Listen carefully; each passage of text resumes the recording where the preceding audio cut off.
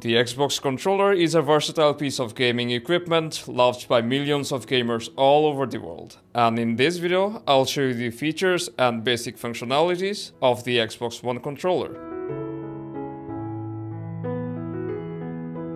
When we pick it up, the first thing we'll notice is the Xbox logo. Its primary function is to turn your controller on and off, and it can also control your console's power when it's paired with it. Also, when your Xbox is running, you can open the guide from anywhere by pressing this button. And from the guide, you can access your profile, your friend list, you can start parties and chats, and a lot of other functions. On the top of the logo, we have the pair button and the micro USB charging port. And at the bottom, we have 3.5mm audio jack and an expansion port, which you can use to connect external accessories, such as the Xbox One chat headset. At the back, we have the battery compartment. You can use both rechargeable and non-rechargeable AA batteries to power your controller, and in case you don't want to use the batteries, you can also connect your controller with your console using the USB cable that's included in the box. Now let's take a look at the controls. We have two thumbsticks. The left one is usually used to move your character in games, move the cursor, or move around the menu.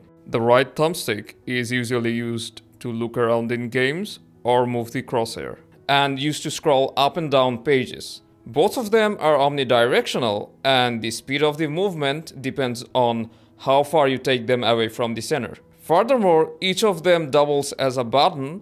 They are normally used as sprint or ADS button in games. Then we have a cluster of 4 colorful letters, A, B, X, and Y, and in games they have different actions assigned to them, such as interacting, attacking, jumping, equipping items, etc. And in the menu, A is usually select, B is back, X is backspace, and Y opens up the search bar. Then we have a cross shape with buttons at each end.